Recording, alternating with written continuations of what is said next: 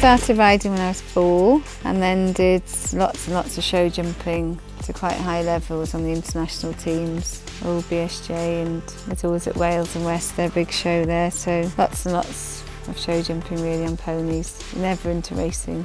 Rode myself, trained myself, and then went out to America then for 4 or 5 years and fell in love with racing more then. You know, the more I worked in it, the more interest I got, and then just seemed a lot more exciting, and I think you can make a better business out of racing. I think you probably do less hours than you do in some eventing and show jumping yards. I'd say the pay is probably better. When you say you're a racing yard, they might be put off a bit, but if they actually come and see what we do a lot of the same work that you would do in a show jumping or eventing yard. All our staff, they're like one big family really, they get on really well. People should come and try it really.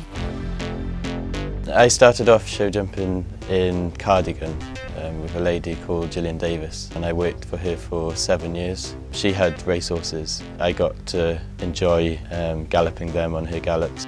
Always been around horses. My parents both rode. My dad was in the House of Cavalry and my mum used to ride with Di Lampard, the show jumper, so it's always, ever since we were babies, we were always put on a horse, you know.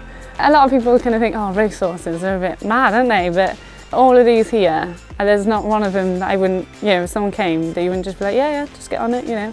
What I like so much about the way Becky does it is she likes them to work in an outline, and how I've learned to ride is still relevant here. I found it fairly easy to transit from show jumping to racing. The show jumping yard I was at was a lot more quiet.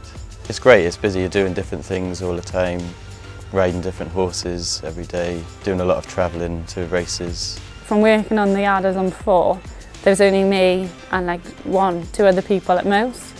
Whereas here, because there's a big team of you, the atmosphere on like the yards is, you know, you're working with your friends. What better job could you have, really? I like someone that knows how to ride a horse properly and be sympathetic. I hate seeing horses mucked about. At the end of the day, thoroughbreds are athletes. I do think they love doing what they're doing. All these horses are worth a lot of money to their owners, and you want them to be winning the bigger races. They have to be as perfect as you can get them. If I could be a horse, I would definitely be a racehorse.